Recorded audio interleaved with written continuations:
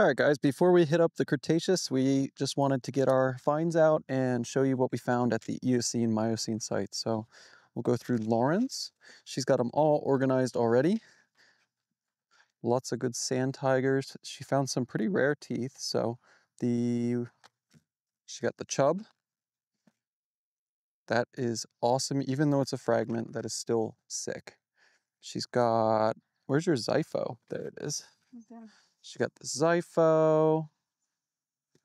And then she also got the Ejeclatotus, which is in there somewhere. I think it's over that, yeah, that one. And this one's really cool as well, Lore.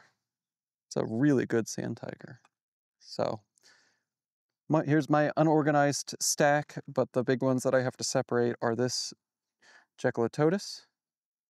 Really happy about that one.